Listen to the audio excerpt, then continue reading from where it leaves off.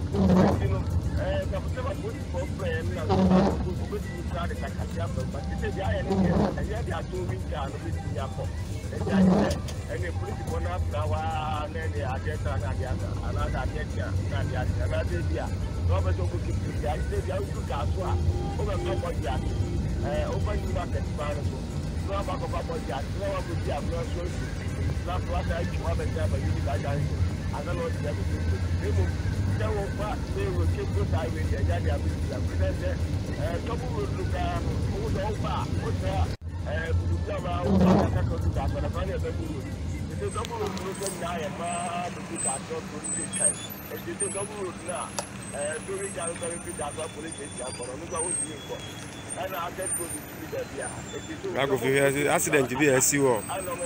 choba junction honoma tipaka apim yi sa matis ni bi Kofi sa tipa track no na wo ko hin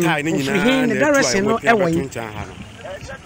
na he matis no so a eni tipaka no ebo mu no so he se de no so aye na ma traffic esi wo junction hanom sa enye easy kra tipaka o adane ama na chita ni nyina tu no no mo dia beto nchan ha no na hwese de traffic esi wo junction ami ko adwumenti kakra metimi de asene we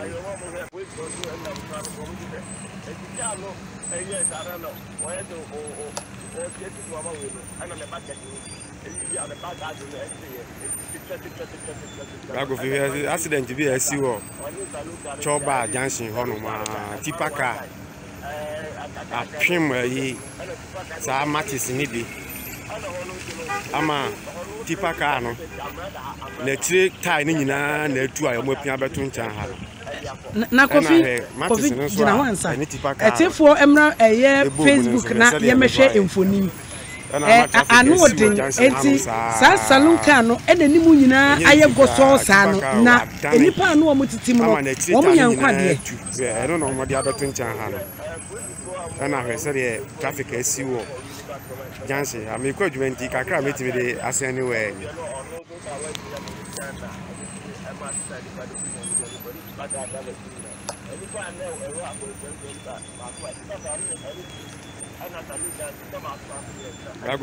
accident be a siwo choba junction honoma tipaka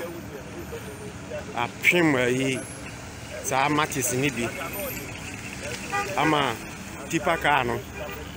na tire tai ni nyina na atu ayo mapia beto nchan ha na hwe matis no so a eni tipaka no ebo mu no so hwe se de no so aye na ma traffic esi wo junction hanom sa enye easy kra tipaka o adane ama na chita ni nyina tu no no mo dia beto nchan ha no na eye tipa track no a tai na edanchen ho no eye tipa track no tai asa de o ka se azo no ebu ye no na eyi abeto wo sa no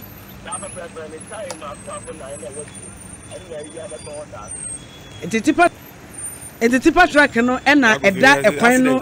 utra ba bia salon kai ayego so si ya tipa track na no so eda nanim kakra bi sa no sa matis ni enti Kofi say one side of the road eda ho ana me so no na me hu ni sa ayo mapia beto nchan ha no ɛna hwɛ matis no so a ɛne tipa car no ebo mu no so hwɛ sɛ de no so ayɛ ɛna ama traffic asi wɔ junction hanom saa Kofi sɛ no de enka ne sabre ya towing car emaye emu odu saa yanka enipa ntumi nsesa mfroma other side no entumi na hɔ ana hwɛ sɛ de traffic asi wɔ junction amekɔ adwumenti kakra metimi de asɛn ne wɔ ani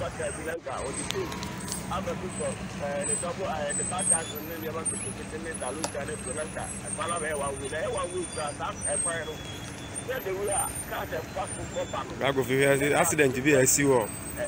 choba junction hono ma tipa car apim yi sa matis ni bi ama tipa car abusua Facebook na be hye wa wani suade kwan a enam na car wo kwa akoye overtaking ene amane chese ne chese Kofi Ejeyi ene se ye kan obi eko kepus akoye adwuma bi senso e bi a ofiri sa kepus direction na e bankan aba be ye bibia ama na trita ne ida so obesan ananse obepe kwan foforo bi afa so ananse wo makra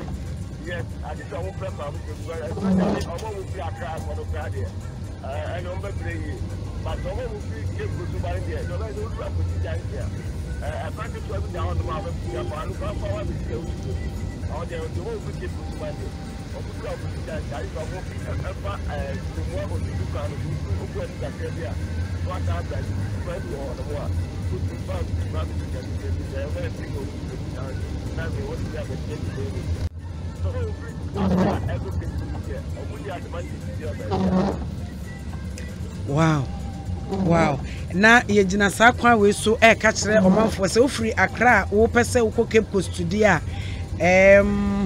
agi se bi apɛ kwan foforo bi ɛfa so anase wo betwen enya nente ese yetumi ayi tipa truck no afiri ekwan no so ama kwan no mada wo fese ye ka se de Kofi Ejeyi si so biem wo se traffic no efiri hen ekopem hen ewo eye Accra to Cape Coast lane so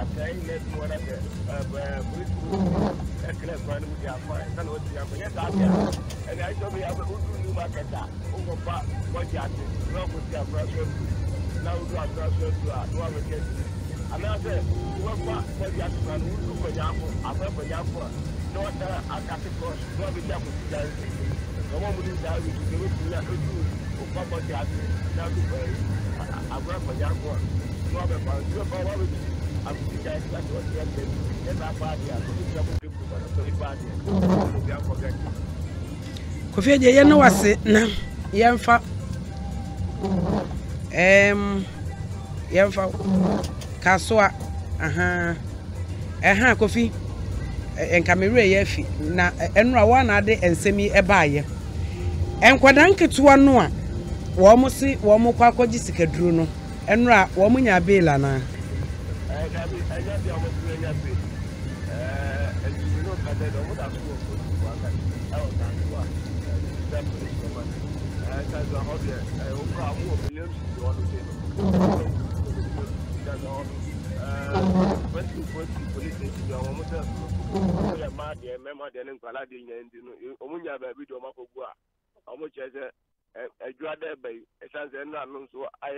holiday and I weekend I just enjoy that bay.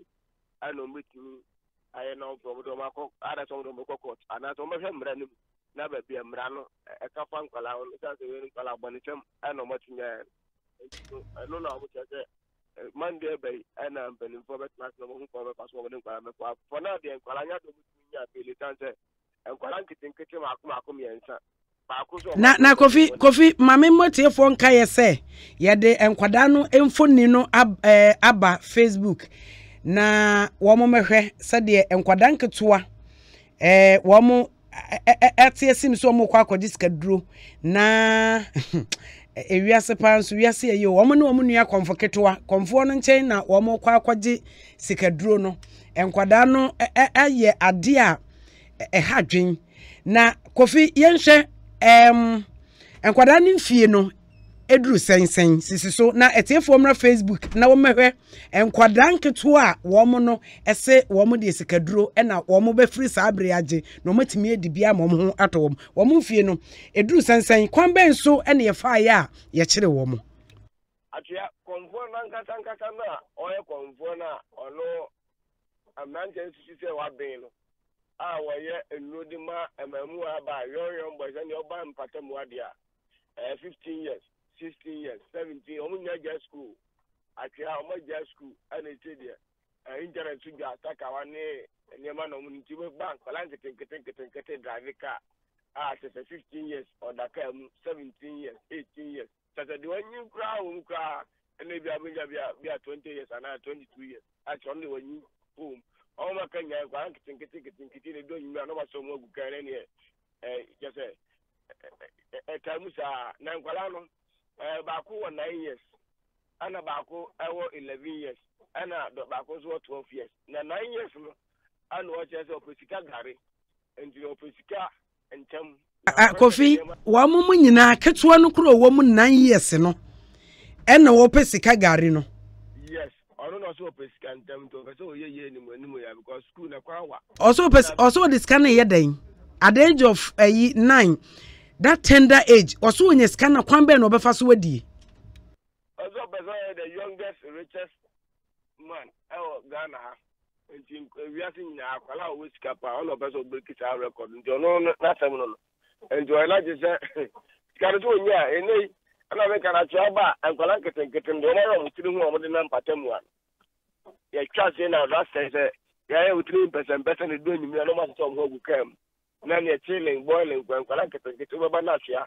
bi esi o manim ene nsabe mo we no ukra e bia wa we penu to we sansa de no enjo baba no mo we whisky ni ade a nyina no omode echelie enjo no abamu aketo ano o chedo person onye sika na the youngest richest man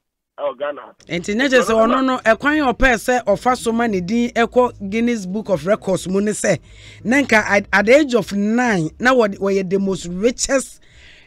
person in Ghana. The most richest young boy of Ghana. Nkwala we are seeing in Ghana the only whiskey pa say ka akwala whiskey ono enzi.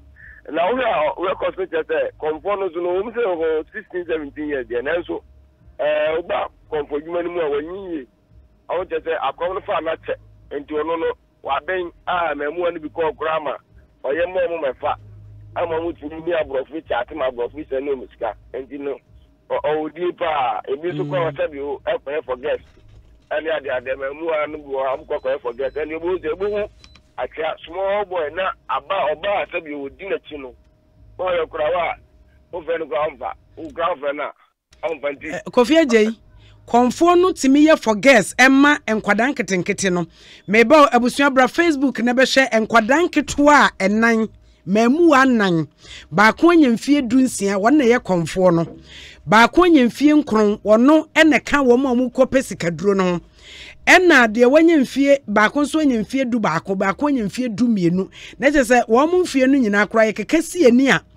enuru ahibia womo ena akose womo kwakwodi skadu enti abusua bra Facebook na na oba wo se enkwada no womo yedo womo ko post station no na womo emfinfin no hope na hunu se womo ye minus enti no ese se yetumi protect womo enti na hunu se yamfa womo nimu nyina no ama no enti bra Facebook na be hwe enkwada no ya sese kofi simple entiatia enu omkodi aposi fo nsem no ye ka sei wo mda so approach for nsem ya na wotwe awie weekend nyo mu twa ho kopem adwada omu twa ho na agopem adwada ezanze 9 years no de ne ma mkwase no ho adwiri no ezanze ne bara awie no tika 300 Ghana cedi anka sika no de coin double money into coin na confront the double money man on your station da no attend station and no double money to ben double za kopun say the target are open in Sabeka and then now so ma me no be chi ya na che wo maka ba ko so de okwa se okwa akwaje aduru a obetim de twumuto a the whole Ghana best motor rider obetim the motor na yinkeche ono so ni emu no ana ba ko so kwaso ndo onu so kopesika nka ndi mienu de on kwaso kopesika ana ba ko so kwaso okwa akwaje aduru obetim de twumuto na otimoto so obetim de yinkeche a won tenwe njene ya chundi so no mo tese ajisa juada ana posi for tese omo na court juvenile court omo do ma court na court start process. Kofi na maame na wodi wo mo mfimfin no wo ye hwan ani akora na ba ko maame no de chire kwai se omo na maame no ka na ma ya chi omo ngo edino odi chi omo ko station office ese maame no na e ma ye chi wo mo pepe kwan be so maame no sika na ira no waka ne ba ne nka ne ba ne enchire ento ko police station ala ko say ni ba wiam sika akora no ba zo be kan di police for me rural ento ho ansa na police for ba no anu bu ne henya anu sika ro ko de anu ba ga senka o sika no wa ko akwa do bu mo no ko police ga gare anti ehọ no na je se ne counterparts no mo kan ho ne nyina wo bobo mo nyina din yi wo mo pieye sa pepe ayehu Kofi Agye mame faunsia na yentoa ensem no so enko yanim na Kofi Agye ama ne bone ete ye de free kan kwansia no masie tipa trackers abre eda kwaso kwantempon no so ya ka ebi nko ebi ma na aposifo entumi enya towing car enfa enche enumu asem no ena de wo hwesesia wo Facebook no enkwada nan eye miensampo wo mo ne ko eso mo kope sikaduro ewo wo mo nua konfoketo ba ko no so nye mfie edunsia nchen ya sese wo mo so akọ din senseme ewa posifo sema ye twa adwoada na se do mo beko juvenile court ye de wo mo akọ eno so ne sese eda Facebook a wo hwe no nkwada mfie nkono mfie du ba ko ena mfie du mienu ena sabre ya kire wo mo na wo mo kire ba ko de o se nka wo kwa akọje adure betimi ama watwi moto pa ne nka wa chen post ni be ya no ni mai no wapagye nimu na wode nam na so otimi di nkache saa na ka no ho ato no eno so eho aduro eno wo kwa akọ na bafo watotomu afrite moto we no so eho ye keka na wote ye de ono na di mu amane ebebo ye mema na kwa abai na amane wo ho afrite moto we no wonfa ema bafo akwaba enua na hotisen adomara kwa nyankopon huye mobo de nyankopon asa bia de kyensoro mama ye biem entisi yetumi kasa na yetumi etoto yensa eye bibia de a na aseda na yede ma nyankopon ebeda na se papa ye ne yebusue nyina oso ayen ewo ne tabankase no so de yakobada bia hwe yebusue ne yefie nyina so yede frem ne yefi bam yakone ya ma medro ono enye tumi bisa no ntumi mi so obi abio nti ne de aseda ma no sanso so na awufuo enyina nso yeda omase yeda na se ma wo fise onyankopon no kameze wo da wufu asese o se yo no nso sise sebeta frat obi na bo no nyomo se nyina pese ye ko heaven na heaven no nso no ye pese ye ko a wa nwa ntimi fa honam dua we ti ntimi nko nti no nyankopon ensise mu ne de ene na trimpom ne de ye sakra de no asese na enye yie ne mom ne tomri bi nso ana ese enti ne entrechere ne ayi ho na hweyie especially ba akonsia ne ni marketing bi ho bre bia ye bona tomri bi nyankopon se nim ne de asere keke obrunsam se nim ne de asere keke enti ho no ne de ese etumi hwe ne yie bafo wo ba no tema motorway wo kra ese enye motorway biem tema kwan no ai menka na highway anaza men ye kwan tema kwan no eso te bia te sen eso te bia de enye na mi beya no 18 Johnson ho minim tipa truck ne danifa ana nwia na so ni nyina agu kwan no nti ene traffic na bossa kwa kopim friend say underbridge ho wa mo ye ba ni nyina no ashama underbridge ho na sene ne bre etia ne sene traffic ni nti na mentimi nyina na ebisa nwia ni nti no petrol tank bi ono fufu mo pia anwea no so preko pe gu kwan mu no o doji no eno so de na kwa kwasha mo no wo se ya me ba fu ye likimpo fire service we duru ho ma hu so mo spray tank no ho almost spray tank no say de be explosion bia emma nti no de yinti ne be tue boy e be stress obi anya hweye mo obi entutum rika in fact gallon ne ade nko so ko fuel na so ko ebibi na mum no nas say de bia meka no moto we no ye nyina driver fo enam so de bia da no mo enam so ne we de bia dikan abefa so no fa se utrim se nye moto we bio wo di se utrim sa ye be kwaba asomdwem se wo ti ase fize motorway mi hu ye motorway say ye botrotro wo so ye je bi tricycle fo do ngbo la nam so na se ye nye tomri bi ye ba homache no tomri bi pa na wonam so a tricycle nam ho unhu no de obe hwan so apie no so kan ne hu ba for me ba enu aka nkwansi esi ye e wotema motorway so ema bema baako oba ne kuna wo motu kwan bema no ehwere no nkwa ewo mu ma nipa nwotwe ye chesi wo mu pra no anu odin kogu tema general hospital no eno emfoni no ene da Facebook ye hwe no enra anopa no wei eye kan kwesi anopa ba this time na we yesi ana foforo so da ho sisi eno so petrol tank and tipa truck yo ewo motorway eno na wo hwe no eno kran so na eno so ye tipa truck petrol tanker petrol tanker ene eye minibus na sprinter ba ko ba sprinter den ti ye a obufu ewure mu ntem kope ne ba be twere enti eno no mfoni no ena eneyi enu aka nkwansia no de nipa ba ko hwe no nkwa na wo hwe no ena no penso so foforo esie ye no tanker ba ko a fuel wom ena afenso so tipa truck no so eso anwea ena 18 junction kameko sisi me sorry an kameko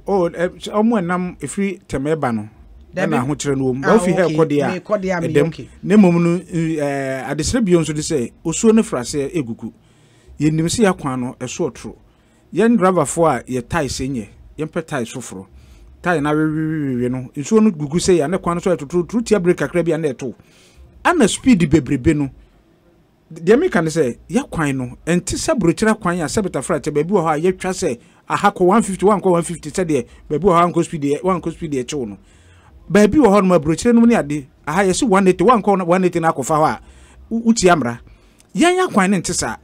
trailers nam so tricycle no motorbikes ni ade nam so obi wo hono mo a sebeta frate ne car no fault aba ho waso hazard so ese ofa outer lane no nam inner lane into the speed 120 150 no akoka na chi utira anye ye na u brake ana se u slow down kakra bia na de bedi no ayebone obi betimi across from entanya wanina akola betima akroso aponti betima akroso na ntwe betima akroso ba for enti wonam hu no ahwe yi a na no na me nam kan ha baabi em se akwete my ho baabi na ye bia na ntwie nam ko tese woman wodwene ne me bi hu a wonte ase anopa ya na me ka se oman ya yetim si ye kwan yie ma ye ni a buei se yakwanya buei enti je se ye nipa ben ye sori ene yakwanyo ena mochimonko ma ye nko ye kwan ni ye e ma ye ne hwe se de senkafo be fa wo mo betwi sen e de fa kwan no so akum nipa free cause de bia me ha ne se Ghana ye nti se Canada nom ni America nom a wo mu nipa ba ku se ewu a ne che se birichi abo ye de na no tachi my ho nipa say 16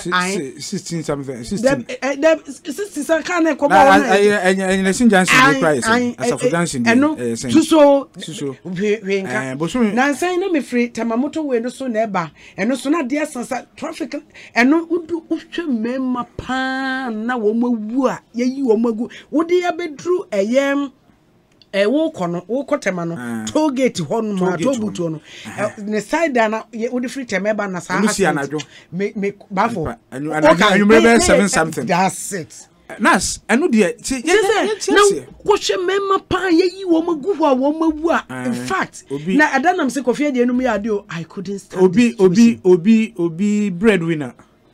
obi babema ba ko obi kunu obi wofa obi bibia no nas na American me say Ghana for suban bi wo ye ho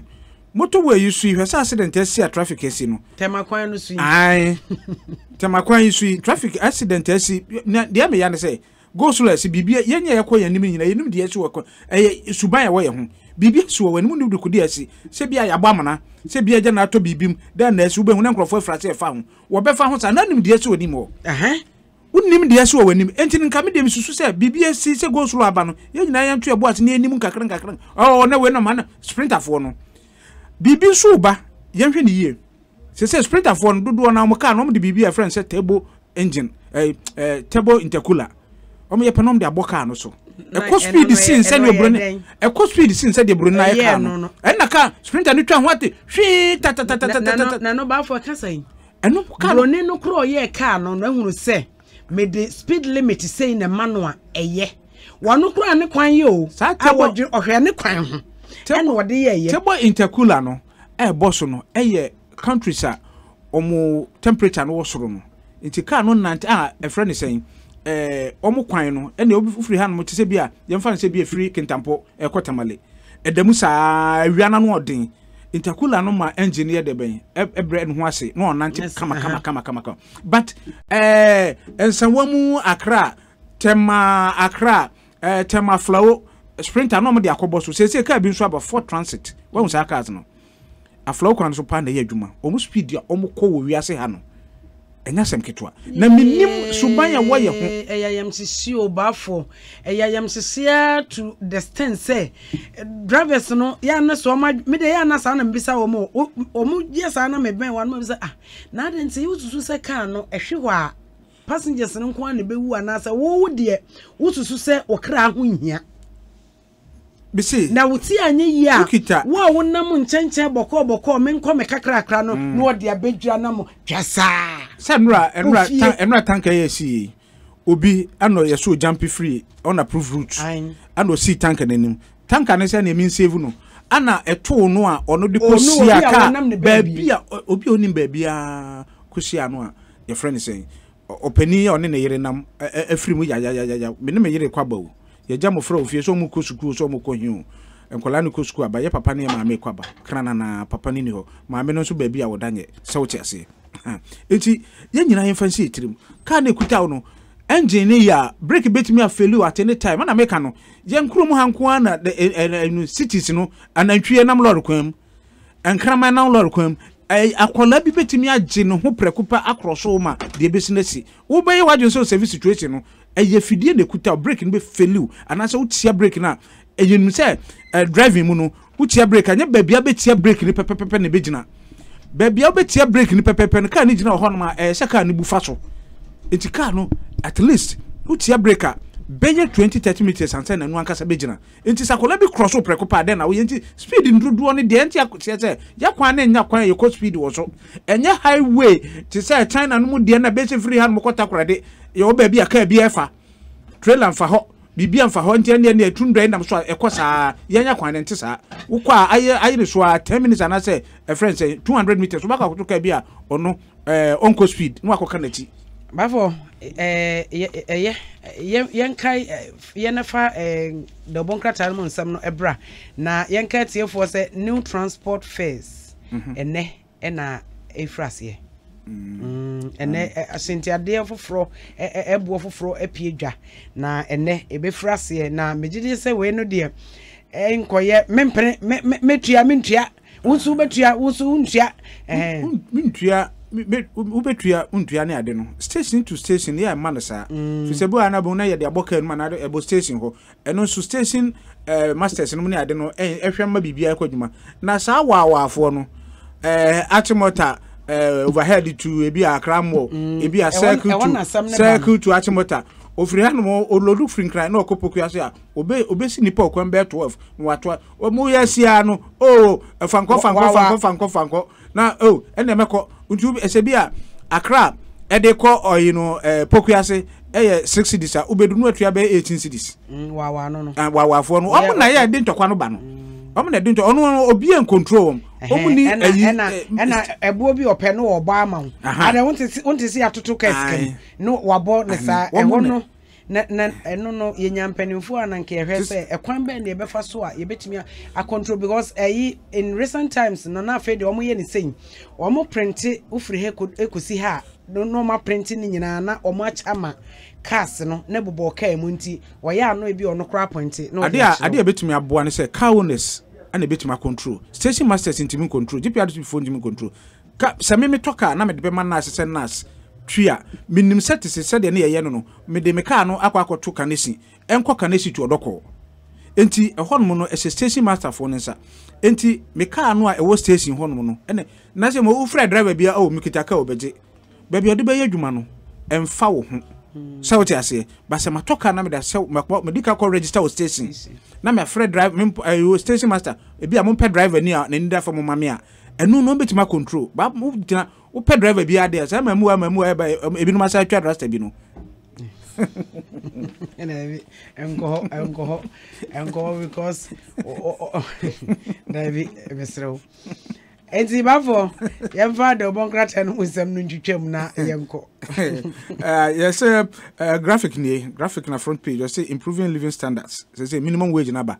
and you see TUC e dey to aban na anwumaku ahodo nyina nim say obi anhwe say ode sa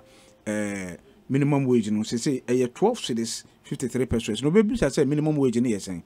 uni obi ye adwuma say one tua no da bia say betuma nya bia twetwa ne ho no say 12 cedis 53 pesos. The 12 cedis 53 pesos multiplied by 30 yesen we calculate here ubehu say unu obi ye adwuma wantua ne ka kra no da bia da say utumi etua ne ka make ka bom ne yahwade 12 cedis 53 pesos times 30 ni enya say times 30 nti say utua ni pan wantua ne ka kra no 375.9 which is 375.6 378 cedis na so the tua ni pan ba for na we de ebe odai the abande abano tripartite committee government TUC any other stakeholders omo mu nyina no nyom ko anu ko benkrom de abano no enti we adwumawura na wotuo obi ka less than 376 cedis a month what say enkoyi watomra na mom no yesi enforce de na ebehwe den na adwuma na me ka se mren bi mo paniku fo mre so minimum wage say abande ko piemu enwumawura no bi ka say brofu bi ohom say ability to pay what you say ability to pay ahode ade be say minimum wage ndo affix na adwuma me ye no say metima tua say nipa ne ka saa ene metua say what you say ana we aban say no say minimum wage no say mo ana ye kwakote tax ye kwakote snitch eno ne ade nyina efrim ti no wo be no na bia nipa ne kita be ye bia 290 Ghana cedis what you say nti ya enforce no ya enforce ya na de ho no census night enso so bopa unum se bekenkan nipa no Ghana fo nyina ye bekan abom na ya kenkan makoma no se census night no some questions and se bi ese wo hwe animu se bi bisa wo page 13 na ni nyina ho questions bi a you are assess expectation or say travel history household members and socio-demographic characteristics, age or sex, education, ethnicity, and when they are the literacy, so waku school na wunko school, economic activity, juma we and when they are doing bida, and when they are doing na questions are. Share kwan say womoba wombebisa eno no sabita fresh you call me ko program bi ase na omo we na no se de omo kire mu no census night no se da be ombe ba a friend saying listing no ye ba na be list ya da ya listing no se ye beto me se ba fo ha na ye listing me a da be ba be kan no mini ha kora se ombisa mase ba fo ye beto se ba da ye listing ba fo ha nti na hono mo na se ye kan nti ti se bia na mimi a nkrofo akwa yi se bia na na census night no na bia akwa yi wo dwuma po akwa na census night na chi wo hono mo a hono mo na ye be ya listing nti no saa time no mo ba on be ka ana de ebun bi onsu ni se ye listing na se ye on ba chire ba be kan na se nipa na ye be listing no ebi afim a still that those people will be counted. Oh, okay. But census now, okay, how about sancrophone na free mu asa kopie baby for fra census officials na ebeko asa na ebetimi akai say nipa kro no ba ko mienu miensa na ne ade nti na say avoid double counting no nti ba bia list e wo no ho no na say ye nti na say okay na adenti na say ba bia list wo no ho no aye nchi unyina ho enye ne preko your time on the listing on the free listing I say na they will come on listing here on be share households offices buildings no ne ade nyina eno ye first ansana omo refie ho no ma champo ma fie ha no nipa dodo sen de wo ha ye lese no kwakuma no wo ho ya mensa wo ho kofi asante e wo ha no bi na omo agya ho konti dom be county no omo ba nipa omo bi se bi so omo nsam nyina no they will ask of them nti se ba na bia we still they will come those people say omo mawu no nso da do ye lese wo no da bi omo obi ewu nso ye census night no ba bia be count no say ye census night no say you list to census night na nwumre na de channel past 6 na wu you are still you still be counted say nia ya wo no nia census night you counting young counting no and no past 6 ni ma me wo no nka ho. These are some of the things I say at say ba for only ko woni ne yanko census night okay galamsey fight Samuel Abujina pose enye 9 day wonder omo bekọ so sa galamsey no eno ena na nye se kura na galay komunipe wo mugusu tu komunipe yes galay na fe kura na say last week ya counting ni padodo enra bani ni pa say 11 and say wo mo e wo gala peti na enya so den ni momu no ye de mrato ho si ye ntwa so halt ni say ye nya ye ntwa so enti wo fe tuma se na akona doche no ko busu ekobugu so a enye obi na ayeyu ensuo ni abosom no nso so omo so kasa wo ayu ama nso kasa nti Samuel Abujina po no litu dwa say ono ye so afo wo hwe odumanko japade ne nsase ho nsem so no chire bu say illegal mining in the fight no enye 9 day wonder omo bekoso akonsa ena front page o say maami bia wadi enfie duo wo twi ensia ono ankasa ne ba ekum no aprosifo asan akwakutu emu no akwakoye emu enhwehwemu na mamemfa story ne kakra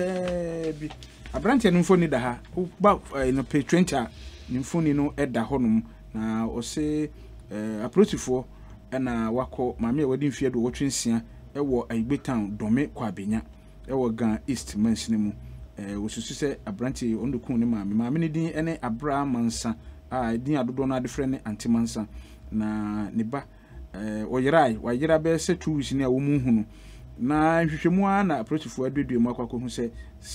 onu akasa ne ba na ekum no so wayende asie no ewo dome kwa abenya ti kwa abenya aprosifo na aso asem no asese akwa kutu mu na okwa yemu hwehwemu to wonsa aka ati abrante no abrante no mfuni de he wache no ne din ene Benjamin Kofi Yeboa so wayende na na yende ase Kofi Yeboa suspected murder of his mother Ujane nti afi na prosifo ache na wafrase eyo mo hwehwemu nti emsempro hwehwemu na chi no ibehu kwan a ofa so a ndi kodi na maame na ye no waku ne maame ya na 86 maame abrewa 86 de boni benko a ena Ghanaian Times ni nra friends NDC for June 4th na kan mampeni John Romani mama e kasa wase no se nema bebre yodin se bebre tudwa na de da front page wo Ghanaian Times a wo page 7 na unsa beka no se freedom of thought must be encouraged so obi antimi nkyere na adwene obi antimi nkyere na adwene obi antimi nkyere na adwene obi antimi nkyere na adwene na kyese sebeta frati ye kyere adwene so na ye kyere no responsibly o kyere wa adwene a na nya tem didie share your thought responsibly nsensem bi ekoso bi ase eti ha no ma ye ka ho asem se ye ni obi atem ekwan ne nya ye ka aduane ne ye nya ni a ye ka dum so ba ye beka ne mo so betwe wano abia so na opening bia na se Ghana ni bia obedi na tem no eno de ensem fata enye kra enti no ye ne sa ne mom no wo ka sa story na Kofi Agye bai no prophetess ne dia wo ko ekosi akwada no animu no so no prophetess no maame no eda ha ame amma nkansa Christ Fire Word Church International so international so international and come na come am dia international asore no bambukura na boso na yato ni international some international to us one cabam. And there be international to us one cabam. I try to say Apostolic Church of Ghana. Omo international branches. Nigeria, Apostolic Church of Nigeria, Presbyterian Church of Ghana, Church of Pentecost Ghana. Church of Pentecost, just ask baby on Church of Pentecost Nigeria. International. By finger of God international. Leg of God. Mankasa Masori. Next Generation Outreach Ministries International. International. Aha. Asori the leader a mother. Atrebutentin Church International. And the Bambukra and Bosona a friend say Crado Kitty Bia. International. Yes, means I say such churches never band international to us not by him. Chapter Frat, the aquation story and said the Atimunina no. Yen nyina so yem ye ni na ho na yem wo ya dwene mu na yen hu se wiase no enyi nkwa nanum no sepeta fright nyankopon atirimpo ne se de ode ye ni ma na nya sa na ebenya no da wo ti ase me offers be pry na a negligence of some doctors make us say I mean kan ya ni number kwatwa but omo ye nkramofo me call ye ni study doctor you know hospital ye ni adna me ka kire papa say no fast na mama na ebi nua ba na me ka say we dey say negligence doctor in hospital na patel na ade dia inform court na ye be ba no because akola wa wie GSS fufuro kra compensation bi PM se be ya ono so na bi ala we do am wow ala we do am but na make say me fast no oye a friend say IT expert sa graphic design no money ade no he's very good. On the said disability is not in. So what you say? But in America say bibi wo hono ma say oba no a wo say ontumi nkasa na so ye nsuo ba no ne ade no a bibi nti. Ono so owo ne botaye nyankopon fa so ya ne say me headmaster bi o say wo kwafuo ma brode na esi kwan ho a wo de sikan bom say to bisa say oye nipa wo ye ni wo na wo si ho no de sikan bom aka unsu ana akoda no se wo ye disability o so ye de benyo wan na wakosie no watutu afam animu no e de na se wo ya oben no heartless wo de abofra no ba wiase mpatuma ye ni sei me te story no na se watutu fam pa de nipa se ho ana tamamoto accident no so ha one Paris afọ ma men kodin komo ewo eye nu transport first no ho emra na yeba na yato so na no ni makon eye Bresiama ono ne national chairman edema GPRTU ekuo no yenkohwei ene wo mo frase so wo mo je no atwedebo piepie mu enema ekosai nana ya mo achi ba Kukurantumi dwumadi so wo Asempa FM ejin so ahenewa anopa megidi se wo hu ye na wanya kokko bi abobo ami adonu mu mpaabo ayepa ene mo nyam nka Yesu new transport fares ene frase eye adwuma adwuma pa emu ensensem IPPA bia beto wani anopa bi eye den ami enim ni asat na pa mi ka se de menti mfumso bia ne boni bia wa wusu se die nti na this time de amana ba ne sase kada sori ye hantu be ntokwa we edin de adwuma na mo ye nti a ama we ne de ase ekoso asumdwe mu saa no me da wa tibebre em sa de bia o ye na uhwini ya otu hu konso ho ye hu se mre bia ye first no na the percentage ne pa ya ne attach na ko fanchi ya show ne ade we se de ye ni ukwala ya wada ifiada ya mass stations nyina so bia nhwe sika ogie no we sa 13% na to so ya sa de ho krata komo mo achirechiro na ni so enu ntina mfisa sa abre yenya nti otuma kambia enti sesi no nana uhwe stations no dia ene mu betimi a control na wawafo yi a wo mo nso ne namun na womono wombeye saa ede ama passenger for de na ya ne da bia hama drink kakra say yen stations no de be comport yo pa wa wani go pet na wo enu na ye bompa say dom nyina to mani ye de yen ye gie no ya ba ya preso ama yen nyina anyi na sunbie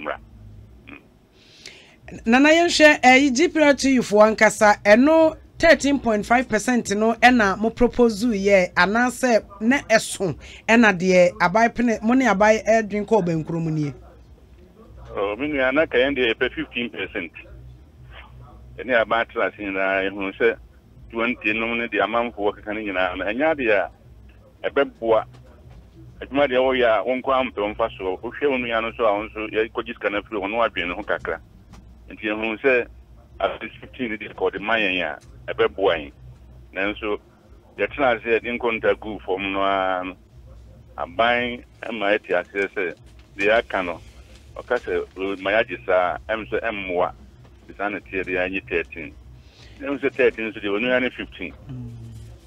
eti ase ne mayagisa kan enti wo hwe we nu ana kire se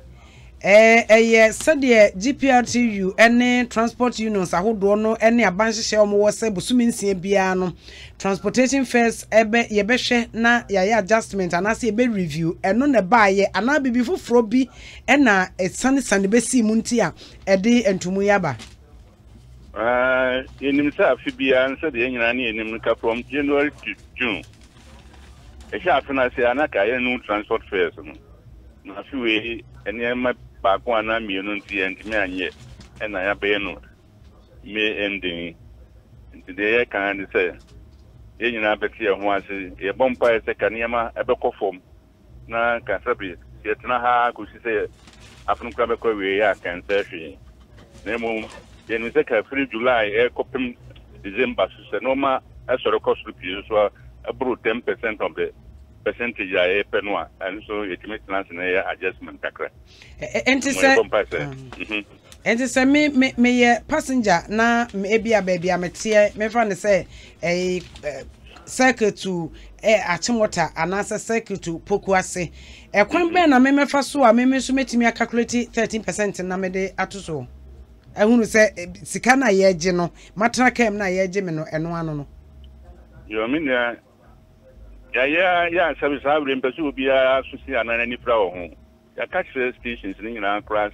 omu wi a yemfa mmoho from achimote to circle oko station ho a ebet bobo ho oko abe hu de so tua na mze percentage we de amuro so nkwatiri bebre den ya no a se de yesi a woken ndi nyame ya dum a obi abeti ase we no ekofra tazifo nyina anase trotro ene ada we no cars ne pe we are cross board e kan obia ende se de mo akoma tomo yem de mo hwehwe no mo nsa kan eza oh obi kan de ntima hie bi kai so ya besume ente de nyame ase abanzo ati ase odi Papa yana wase no pay na yana wo bra wo gi yana wo ne etwetwe nkomo bibi wofro bi apiepie mu ne se ekire yadwena ye besan ba GPRT na ye ne mu aba abedi nkomo na final words bi wo hono ma na wo de amana ye ja wo kwan yo me demo ase bebre obopon me bia anu ko hande na me hu adum FM wa me famu ni agro nse why call regional ekobia sene sabi Ghana man nyina and the main friend said a passenger for meaty for the driver for a mra and answer a two a diabo be a big issue. Nanko said there be a meaty a two a my passenger new corner fly. The international view, Nasabia America. Yendi, the OGD said, passengers in the war, Yajumana and Yens being from Cobebia. Yes, you know her, Obian Twin Cobebia, and Jenino, a Yajuma boom. Yenya betia hwase na nchi wa shubia ma bibi na onti asia o cost station mpenimfo ho the meeting bi na sabi wo bo opa to ha be frɛ ne opportunity order nanka meja kwa mo akɔ nanso so me testers ni bi e de abra me eye Baba Abdul Latif wo say kaso atutema instead say wo say wo mo charge 13.56% instead of 13 no and they say no asentiade ayaji omo no 14 cedis yes na mo calculate ye ne kosi ye ipa show exactly they say paper na manim ye ka say kra mi tukwan na wo frame me ma first say na the bibia broso am say no onko office no rectify and then see an 70 as a judgment. Medase, ya papa ni makon, yemfa wonsi na to a wakwantu no so. Nyame emfa nko, emfa meka yensa ewo asundwem. Me medamose. Enso yeda sepa. Nano ni makon bresia ma wono ne national chairman edema GPRTU ekuo no eneyi wochese bibi ekoso asundwem ba fo won se etomre bia ya na enipa ufiri wo bi echi kohwe na sumu a enne nani biro bare etomre no won se ufiri nanim ton ena ode aba enkyerechire no eba ye no na manfo nya ahotoso se owu yese ye beto case kam emom ya increase ade ne nso so ebrese ne be fira se ya adwuma no won se obi ate ne ba bi yante ka ya sorry yen ka course abefia ha no enya sem ketwa enti de bia na education ene se de obemma nipa na nya ahotoso na wabo ne nkaye no yesin se mpofrem na ade na kohim nipa na pawu nti yebebo GRTCC ane driver fo nkabom koni na umpanimfo no omayade pa se government eni bra yeto fu amukura se be 1 month ni yeto mu omudi nkakran muntu mubu ase o ebo no bebo muntu mubu ase o bon no me driver fo na kasa driver fo no so enya ntubu ase ati ase ni ase agu ni nyina no Nyakopon ne be so manam den ya wodie wo ye obi ade bia ne nsabeka wo hwe last year covid by say mumfa mienu mumfunye ni say enu kura ya omantobuo no omonya ntobu ase nti which means say leadership no omayade papa a person ya fon so yentu omase fi say apart from fuel no ka ho ne ma dodo na bo no kosoro ni nyina nso no esimu ho a sa 13% ase ni nyina ho na akwakosim nti no yenya ntobu ase na ni nyina no enye yina mitise na driver phone bi nso ka se enye yi but nkakran yara ena eye nanen makoke wo say 15% an wo mo bisa no de no ankonya 13 ni nua no 15 eye dese ubisa no wawafo no so no kan se Ghana ni bia nti no ho ate na onye de eye fi se wawafo no de me ka so mu ni station jo bia control operative phone control wo kan so but no ojo 5 cities na so ojo 4 cities operating ntimi nka ho nti omo so yesra omo a omo nye na omo sebe ya asumdwe beba bibia nye fenya kono se wo ye adwuma na wo di asumdwe e na eye bafo yenko ye nimu da congrats ye ko ye nimu a po asoroche a ebo Ketu South empotem ho no tidal waves akeka no ho bioma ho no no enya yikura asomode kire se asiye nyina emu a yakura wo mfie bebre atuni nyina to aguma emusuafo no arehosi wo ho sese emusuafo no wudi se na ye de kura ko hunu so de se no asa Thomas Stars ya na se omo frase yi emu no esan esiom bio nti nadofo nso ewo ho no mo na no joy for ko ho na nyi director general nadmo Mr. Ura Eric Nana Ajaman Prempe yade ne penifo nso akwakohwe de ekoso ho no ne mwa ode babo ne nkroto aka wompa no eye agavaji ene amutino ni nyina Ketu South mansi ne mo framantem nti Ghanaian Times dia wode enam enie na hwe delegate o say kanema mpeni John Romani mama no kasa bi o han no nasem no kan ye no say delegate say ayine is hot ayina ya twene legal council for disciplinary committee ne mebi enkoyie na monto ne nsan keka bi munti no omra no meyi no na abrante na nimfo ne da ha okita ne nsam yenu mu o se kwawo amele abovi man grabbed for the violent stepdaughter 8 ewurade abrante na di mfie aduana miensa tesana police for na sese wa kire no na ofanko ono ankasa na banoma haidia hemre dai so wa ye ne sa fe ba ko de aka no ama na mfie nwotwe 8 years yampente mu atan je say ebi onya 7 years no e no ofura ase se ono na eda yampente mu atan na mfie aduana miensa ene mfie nwotwe de akoda na kono ben de wo no ho na sire hu de ne wo ho nufu okura watue bi na den na wo hu ya court ne bebua na nso tomri bia na wo de wadwen ahwe na wakokasa wadwen ma wakokasa but mi niam bi se dia na me wa hwe me bie ma no a ebe ye but din no sakwara no nti wo ba daily guide front page a to pro station ho ana yiyi enso na de kokobo e ma Ghana say illegal fishing ye nya hwe ye papa wo ho na fe fetish priest house bent over boys murder no P6 nko na mko fa na kakra bi o say omanfo owo ndo ukope ewo akate north mansinimu from mantamu ena ombuafu papa omne wa assembly member ena obosonfo bi na boson nan no ye de jatum tradadadadada ase no omo se obosonfo yi no ono ne oye ne se kidnapping na ekoso ompotem ho akoda bi kidnapper ni Nicholas do nebi odi fie edumienu a ko school ewo Kemedie business school ochire no for ritual med purpose CB nti assemblyman e de anim ama abosonfo ne aboson nan jire de yasino daily guide say ba for man na sene ma no radio nti de titi ana say akoso dodo radio nti ne titi ana sikantem na say ne first na titi kaduro na mpanimfo bi ne titi omudin George Edazi wose wo hwe yen free Spain wo mayachi Francis K Opare wono so emayachi Nick Papo wono so ekyerese videos ni yemfa ne nyina amre no nya bre no hwe piaga o chese sitekua memwache papa on de support wachi motor school ese wo mo enye appeal no sebe ya yentimi nyim pesempesefo no wo mo entra school sam Samuel Opon wose eyasem o Ghana pa wono so hwe efre Josbek ewo South Africa ena Francis K Opare wose niema bi awereho ewo Ghana Prosper Oben ese glorious good morning yeyanso glorious good morning back to you David Techimenson was say ekria memwachi o menu abema meso mejoso Jones we afia Kenton Junior and was say nanekwe champoma memwachi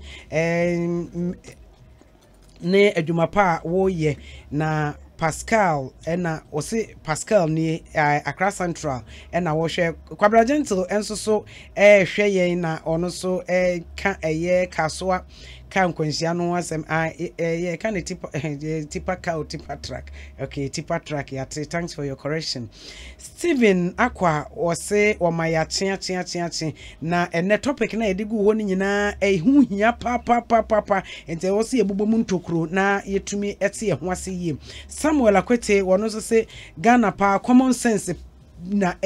haye common sense haye street lights kura ye ni bi bibia nkoye ye doha kata ena wo hweye efri ena Socrates Cizero wono so o se ye sycophants yate ni nyina ye gitum endwepena man bro me didi se ba bia wo bia ho ye papa ye chiawo ene Ghana fo amwo US nyina wo se amanfo ntimi and drive na de omu ye bia ya de mi ehun hia wo si kwan so akwan omu fa so maka nkwanhia esibia tim se ehun hia they are just killing people keke Francis de Graft or say na just say kaso accident na obisa ho asem no Sebob the citizen Sebob the citizen wono so say onyankopon ehun ye mobo Andrews Meko enso so da be de menka Patrick ayete enso edibi aba tema o say lashibi committee 20 ena wono so ehwe efri Kwame Ampe ohemen o say ekua Ghana esase yankase ye fix yen attitude papa present yen subanye yesi kwanso a asenkafo no ebi subanye na afenso so ye ka ho bi na apresifo so enhwe ema bambo ho nsem enkoyie Ajiman Ale1 Felix o say ena Dosted the maker ono so say Ghana pa entwipraman asan de bi aba beka ho David Kane enso de bi aba eno se Ghana o se nyame hu mobro mayem kwakubo to se eba ne sen na ede na ye komu Joseph Oforiata ntri antri enso so se Yehowa o se de wo transaso waka I'm selling my land at Kasua. So I will not buy your land at Kasua. Joseph Ovoriata and also Otona Nasasi or Kasua Croton, Pe Casacase Bia, me as a mentor assassin or Casua. Mate Koyosu Yabua, or also say entity yens frasian faman kwadano eno na dia ba be wie babia yewoyo Bismarck Japan ese enso de bi aba abusua yenkoi na adwenkyere a wonso wo no freyen na fabra 0302 216545 0302216545 and 0302216546 ni nyina wo fra wonsa ebekan na wo de wadwenkyere no aba sebeya yebetumi abona papa na kire se ye ko akohwe na wotwe mu nsem so sede ehode no ebekro ofrefo bi aba memoache ye ni odo medofo na ofrefo hin ye frosen yauza yankwe yo odo nyami ne wejuma pa odina we de tete na mo kaman ko cha bonti maminchia ma digibri oye good pa nyami afindie kana Sir John ebusia fonso nyame nchiche onwe Sir John ankasa nyame man bi panda wo se ndi fufu de peuni ado yese keni na aka hwene na okwensu no yese samapa na etuna abedi nti ofa ne susu pa enkwata NDC because onu kra ni krumu njimo aye no wi ko mu ejai na odo ewu what in someone akoso mi bra moti akoyi a okoso asasa bunsanti anke kwakwa ese kaswa yaji dimboni ni mono ya doso na ekobre na ye na na kowifu ene temba fo ene wo ya mi se no die chi no sto di ka fo na ti le just do ti ka fo and swani aru ma su je aha tai ni e pe ni e tu ni o ku ni pe na ma bru ti anya ma body ya to baba ku de bia sama be to ga nai aye mu si stand na ku fo no e bi aye de ga ga sama ko tra tarari na de ele ko so ga nai now bola near the south bros. Hello. Yauza yadase medo memwachi emwakwa baba adon asemo asempaso Kukurantumi nie wonso frame free here na wodi de say ni na ya de ba ko na wai ba ko se multimedia de mot busua kese nti on shira wonso wano kasa ye dododo ochi ni aguna inkum ochi yankoy yes madam yo me free fije kese so na nichia honorable Akosia Frema or say opare chief of staff and then about Emmanuel Sam Apo Michel Bibre Aja Fati AK Allegation Michel and then MPP General Secretary Mr. John Bedu the Biobia ni Juma Papa Jenkasi Nyamishra ma ya me pese me kan say nana adankwa ekufuado wasumana odi ade papa befie papa no tukwanya obeba no na lolu fe yo de koye no na sika we nyi ode ba bebo man no esin lolu fe no ode koye no iya ban bia na otu kwanya na ode nkofu bi kwa na obeba no na man na nya so mfaso biala former president nkofu ode won tutu kwan na ede mpa na ode bro man no bana na ode na si otu kwan ye hwe the whole Africa o chire na wo nem just topics am de gugu nyina de amanwesam no na mo beye mo me topics am de go mo ba akokra so me bo ba akoso amini kankan na na enti ene ye na tewe na minya akon enti na me ka akwa akosi se Ghana fo ye hu se na dan kwa kufu ado ba no abebo man no na me wie ni se ye Sir John lebusafu na me ma won shedding na me ma MPP amayoko no me ma won shedding if you say ya shura de kesi Sir John wa bebo my Ghana abo NPP party ni papa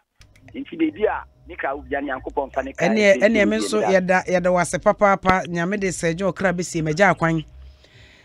medofo wa ba me mo achi ba Kukurantumi dwuma dwe so wasempa me bacho me jozo medo na ye frost of free hin bacho me de fabulous yenkoi me da se ma me church fo nyina amenia na ko fon shirawo ene edma pa wo ye dia so multimedia I think say no pay me chiu papa why are there na wo hwese ma wo kan nyina menua ni kwan no na Ghana fo na na du bia na dwene ho amenti ase menua ba ene obi apepan no to kwan e da ko broni krom na wo pese wo kono sabi ni kro no develop a anaso wanye honi a anka wo bi tinya kwan ya de apo wo ti ase so ko so ya de wudi mra so so ti ase na wo hwe e fe say obi obitumi ti gotem me nuaba na ode gu gotane nchen esuo ta asate na gu gotane mu ntu o say o minister ana MP ana say o mampanyin na efi ba bia wo no emra ba bia wo no ma ti gotane ma wana o sha stores eni ade agota ye chese wo dinu ho a wonti ase efi gotamu asi na obiti ho no wo hwe ne ye toduane wo ho no mu uti ase ho asade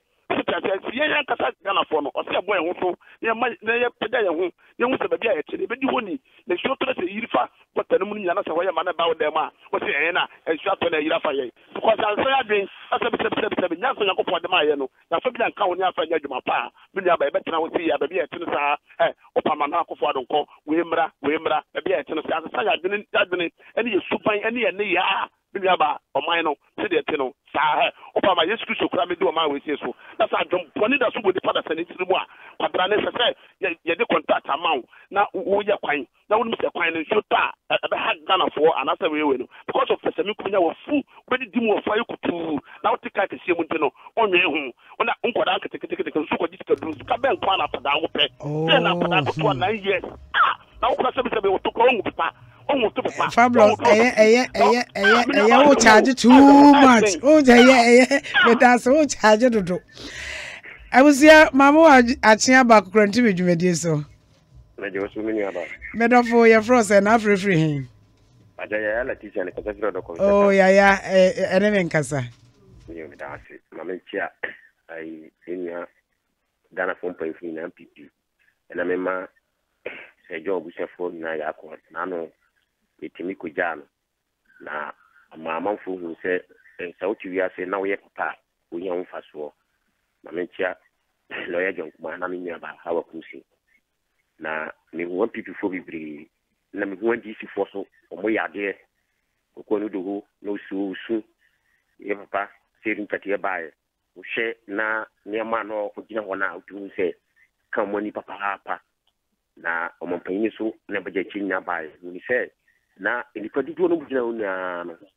su na no mutumi su na papa na ye juma papa na busiafo ne ma e gidi se akwanya waje ade ato amom sa na yankopon kar ye nka mo fodi enim se no mo so asa wajane mana ajapade wajane se two party MPP na DC no onu bia wo ade papa ka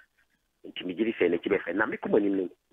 media me yensa no adwuma se me kira adwuma e ka school for the year adwuma bia wo hyehyɛ wo se san hyehyɛ no e bia wo bisu adwuma e ka te fo wo yɛ le teacher for prayer school raba e di na ba nti se school no na mamre kyerɛ sɛ ne yɛ ya karasta for so mo die no so mamra yɛn fanto ho media me hu ni sɛ a teacher for no a mo school mo ma ya de papa wo de teacher me so ma de me nuaba because when she share wo no omo de prove that chere Ghana for say she share see na say de ko e di say akokot na court say e bia omo no mo nya adwene kwa no kwa se mo wade chere bia mo ma so omo de ko court wa fine me dia me gitum se omo nya man kwa no so mo ntese nya sa e be duru ba bi no me say ubi hu say me ni se me fi domadomas ye face quarter bia nko omo quarter obi anim say green e no mo de ko untimi mfa yellow ko di sana se share ne tie me frese debi nsu tuto kono mini ba misi fam no nsu tuto kono mpanyfo a omo hwe Ghana yiye no omo tuto ma hunye because nsu no pa be hage papa je no akatra itoye no mo hwe ne mesisi accident ne so ye best rabis me braba ko kata me nua ye ne si obi gina wachi ka wona so beboa ka wona so moa ye ntia me sika ni ma ka se ka wona so ndi kan ko two station e beboa papa be ye faka se ne ma obia intempo no e ba accident ne so ye da se pa medofo me ma wachi me pa cho on se onua no wache fa che me pacho ye fro se na free ye fa na mo ako pa me kasa fi esuboy e wo eastern region na mo ako ma eastern region fo nte wonka me da se wa mama kwanya yi ya me nchira no yo kese ene modern ba mo boma multimedia mo ye adwuma pa de oman no akonkan ko minchi ayewa ayeka no damwa baby obi amechia no na agenda minister aye lawyer sala ajasa for ye bona baso na ejima so ye mo mangana na nanko ma so ye bona baso oba ye hwe accident akoso ewo manima e fakese na ejina driver for so we see ntimi say hwe sprinters ya abai current drivers na I speeder drivers no traffic chia I also speeder driver the traffic no no year fine chain normally as of Jacob those nechi on the manage she I don't know I can't drive no one the best you're paying for no police for them go no and you must say and I don't go check that's a prayer and I'm going to any driver license police need Jana not the fire is at the pem that I'm police not you know you know to Kaluon no call and the about the saying a bad day as that musu a woman because saying so to talk obianya shi no matter then I'm paying for say Achimota school now oh be a person the back of Achimota everything no also money rasta oh school home the first component abroad for an natural day home and the best zone Emra Achimota dia boss no buy abedu pempen so ya obi a person the back of Achimota no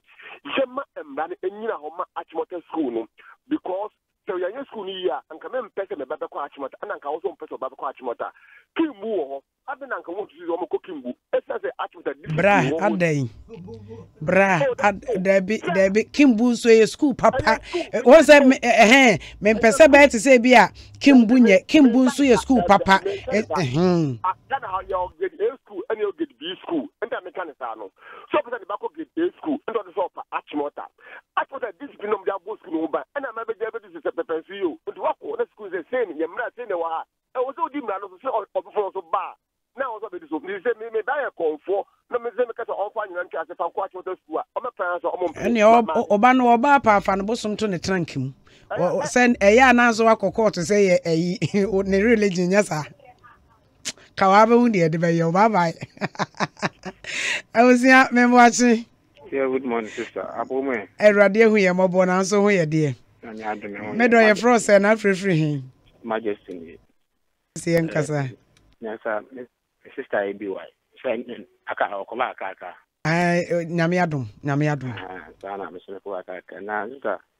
me fast da mu ye den pa enfama ye kwala ba ko efe no kweku ba ko at least twana me won fa me no ono na not na me chen hospital na de subium from the speaker of parliament at least every 2 days via no offer a checking on me. And the chairman of the party, the national chairman of the party, Yakasha Papa, honorable sample for. Because they say even 2 personalities, Speaker of Parliament, overflow every day, cry, and every 2 days, we have to check on you. So I want to say. Now, as some person can say more Tema say, transport minister, road minister, Abakwata, Temahano. You see, oh dear. Me there me yan say o ko the constituency why your road ni na fine but obatem ha o piefi offer committee 10 no across esimoto we ni so na waba oko parliament no oko be she kwan no is it die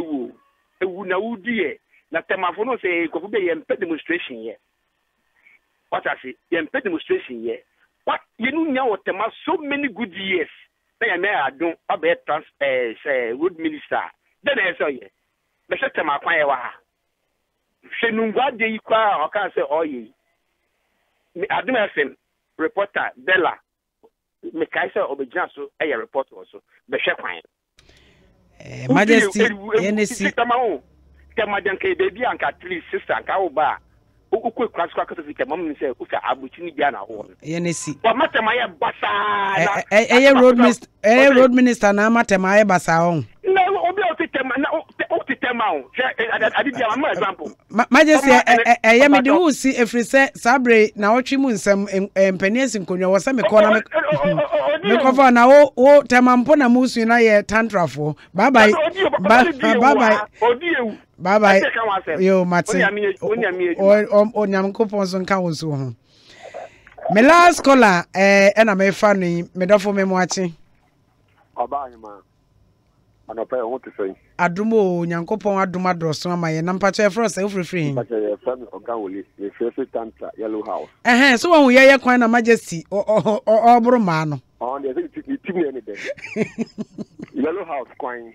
ayese obi afu mu kwan enyo Accra capital. What's it, baby? A yellow house, echo catch the Kwame up here, a honor. What a public crown for. And you, madam, a Bradin and coupon. The best threat. They were part of Wakwata. I was on the yellow house, number year quine mile. From Israel to Lomnava, a quite a down so many years.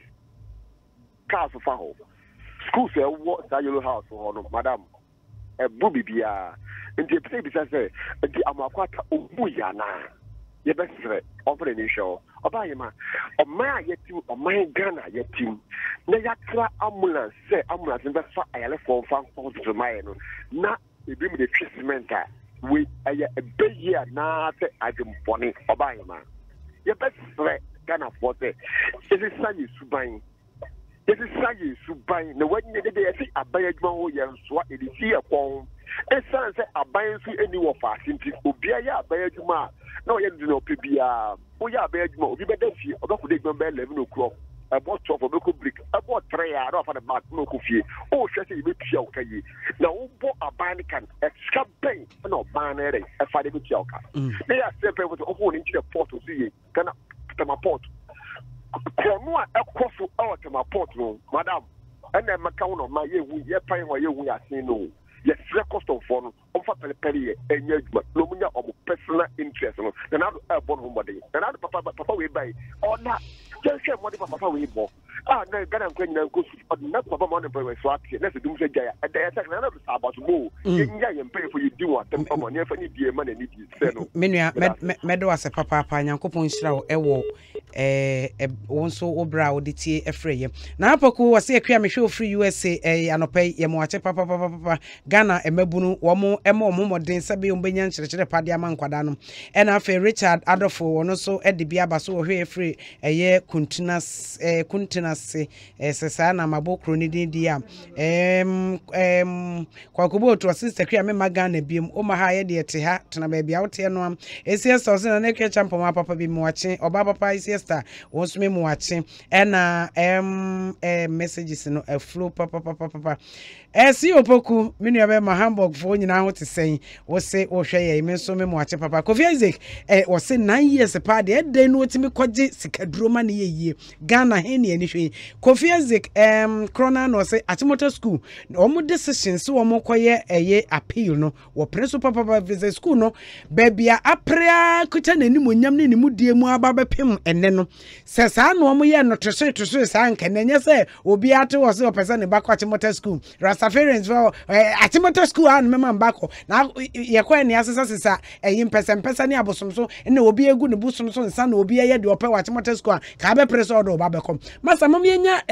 human right and enye baby na human right